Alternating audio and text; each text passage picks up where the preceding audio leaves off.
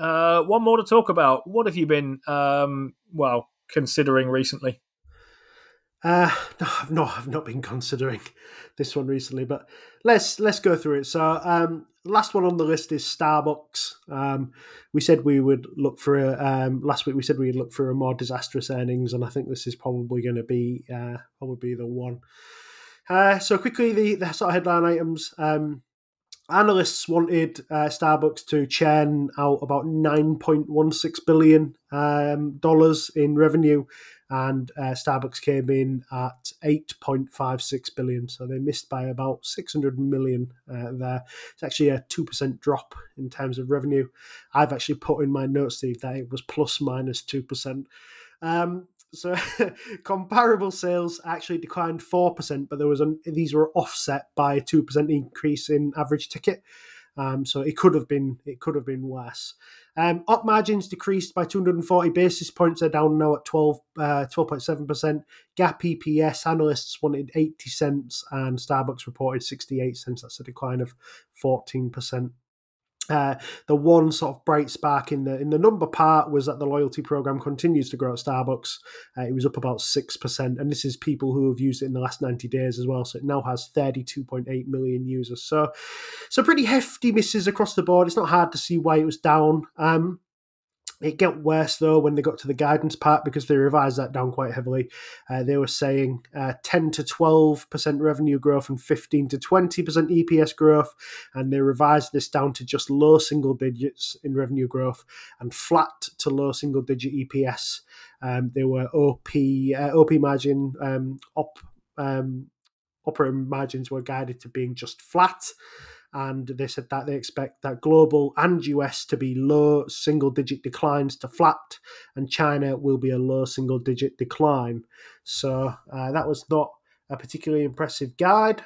This is a section that I've got down as CEO bollocks. It says, in a highly challenged environment, the quarter's results do not reflect the power of our brand, our capabilities, or the opportunities ahead, commented Laxman Narasimhan, who is the new Chief Executive Officer. It did not meet our expectations, but we understand the specific challenges and opportunities immediately in front of us. We have a clear plan to execute, and the entire organisation is mobilised around it. Here we go, Steve. We are very confident in our long term and know that our triple shot reinvention with the two-pump strategy will deliver on the limitless potential of this brand. I immediately want to call for his head. Finchat.io, Steve, we used it again on this to just list what it thought was the 6 major issues in the call. And here's what it told me. Decline in traffic. It said there was a notable decrease in store traffic, especially among more occasional customers in both the US and China.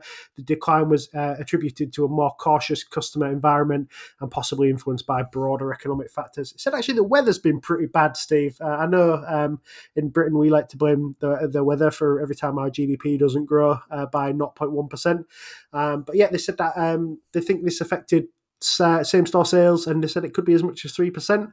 Obviously, there's economic volatility in the Middle East. There is instability in the Middle East, which continues to affect market performance. There's also a boycott going on at the moment because there are some odd ties to funding Israel, which I'm not entirely sure are quite understood. They said market conditions in China, again, Steve and I have spoken about this, the consumer's not in a super healthy place in China, and that's reflecting in Starbucks sales, and it's made consumers have shopped down, essentially, is what they were saying. They've stopped going to a high-priced American coffee maker and gone to more sort of local value-oriented players. They also have some operational challenges in the US because there are things like having issues with product availability, but also operating throughput was flagged as an issue in the call. Also, unionization happening quite a lot across the board. Starbucks now working with its employees to see how a union will is going to work in this company. And the last problem that they highlighted was engagement with occasional and non-reward customers. So they said that there's a recognized need to better reach out and demonstrate their value to customers that are more occasional customers, not rewards customers. And they think that's a significant growth opportunity that Starbucks has yet to capitalize on. Steve, as a member of the two pump strategy, what did you think of this stock? Down 15% on the week, Steve. Yeah, down 15% and still not a level I'm going to buy it at. But if it goes much lower, I might take another look, I think. It feels a lot like stock market karaoke, a lot of what you kind of just said. Cautious consumer in the US, people trading down, weak demand in China, and uncertainty in the Middle East, and random boycotts over Israel. This shows up in a lot of places in consumer product stuff, and I don't think people should be massively surprised to find it showing up in Starbucks at the moment. The kind of unique, interesting bit was the unionization bit. I think this is a real issue for Starbucks, and that's the bit I still need to kind of wrap my head around. For a long time, they made a lot of money by not having a unionized workforce, and exactly how they can get on with that not being the case is genuinely, it's the thing I need to try and work out with this company. So there's a good amount here that will pass. They're the first company that I've thought of as maybe standing to benefit from global warming if the lousy weather is stopping people coming into their stores and weighing on their traffic, both in the States and China. The story is kind of different for both the States and China, I guess.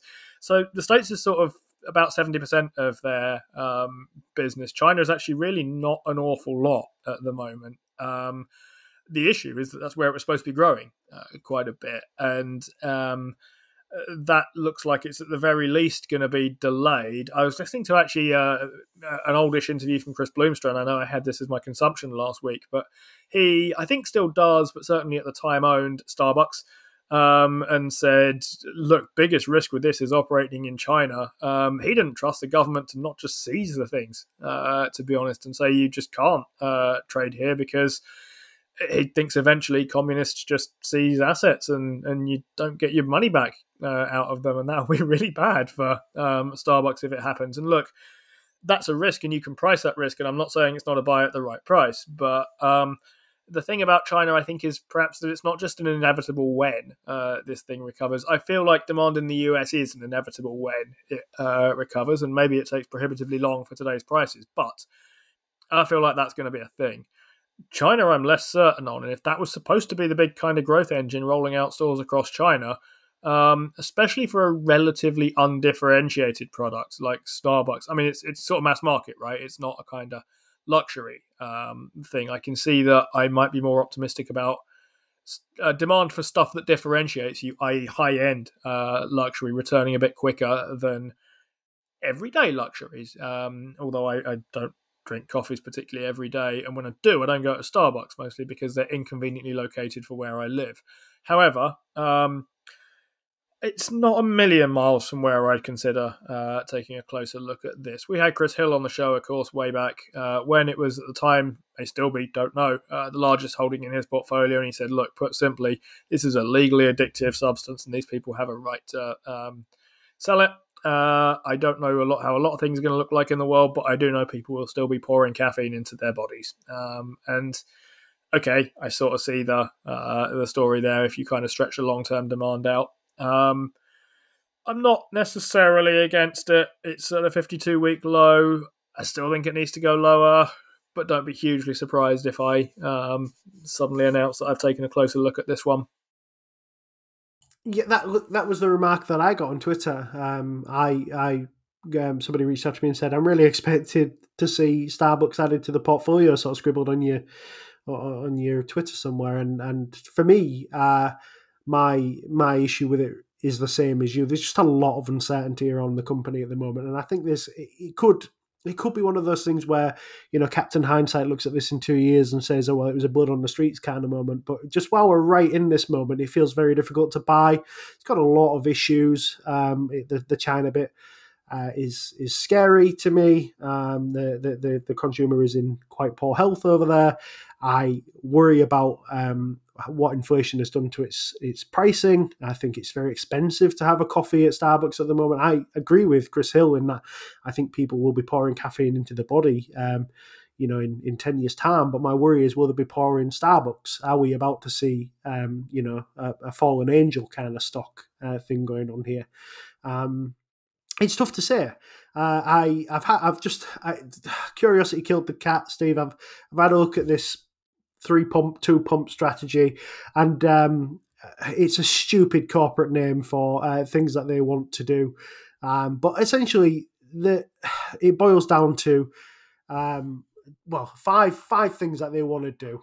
They want to elevate the brand, strengthen the scale digitally, become more global, which includes a 55,000 eventually stores by 2030. So they'll need to open 8 a day from now until then. I was working out. So that may happen. They're a big company. That could happen. They think they want to generate $3 billion in savings over 3 years, $2 billion outside the store, and they want to reinvigorate the partner culture. So look, if they get to 55,000 stores by 2030, this stock is probably cheap here. If you believe that, if that happens, these are just goals. These can change. The triple shot reinvention and 2-pump strategy might not stick around till 2030.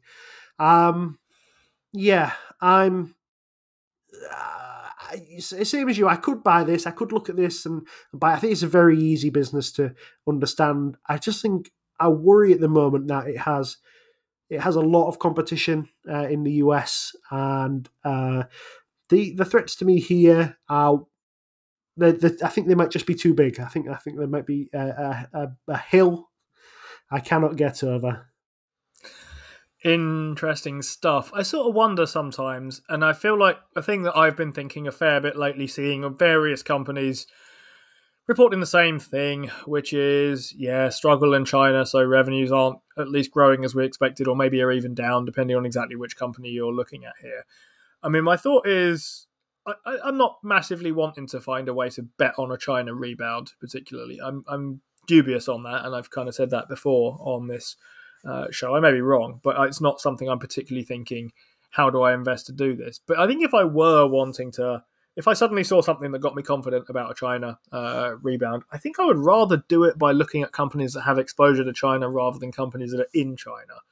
I like that a lot more than I like, put this way, I like Starbucks or Apple or frankly anything like that a lot more than I like Alibaba or Baidu or like, could always do it by Tesla, of course, which has just been partnering up with some Chinese things, but a bit too much noise around that for me to figure out exactly whether it would be, how much it would benefit from a resurging China. You've been watching a segment from the Playing FTSE show, brought to you in association with our favourite broker, Trading 212. For the full version of the show, check us out on Spotify, Apple, or wherever you get your podcasts. And if you check us out on the link in description, there's a free share in it for you with Trading 212 if you open a new account. Just use the code FTSE so they know we sent you.